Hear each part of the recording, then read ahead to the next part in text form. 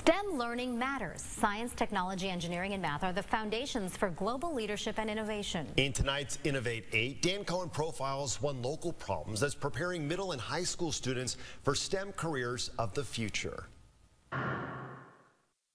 When we're working with cells, we're really careful, so we'll have a Bunsen burner on, and we'll make sure that the water is sterile. A field trip inside UC San Diego's laboratories offers a first-hand look at world-class scientific research for these Castle Park High School students. It's one thing to learn about science in the classroom, and it's a completely different thing to see how we actually do science. For nearly a decade, the university's ScienceBridge program pairs researchers with local middle and high school students to inspire and prepare them in STEM. Outreach to the community is an important facet of what the university does. Here in the Pillis Biological Sciences Lab, students are learning about macromolecules, cell structure, and genetics. I learned all about stuff like chromatin and how it helps turn proteins on and off in DNA. Here I'm using confocal microscopy. In the pharmaceutical lab, they're prepped on the latest research findings surrounding how bacterial infections affect the brain.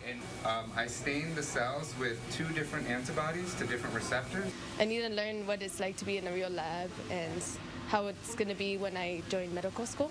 It still has lots of impurities. By linking UCSD's teams with younger students, ScienceBridge seeks to increase the number and diversity of people pursuing STEM fields. STEM drives our economy, so we need more people from all groups of society to work in this field.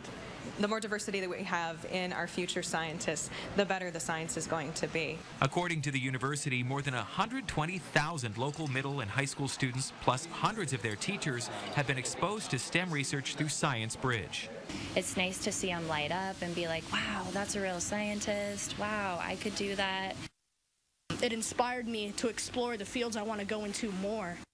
The youth are the future, so we want to change the future and also make the world a better place, which is basically what people in STEM want to achieve. Dan Cohen, CBS News 8. What a great opportunity. And to learn more about ScienceBridge and other STEM programs, visit our website, cbs8.com/innovate8.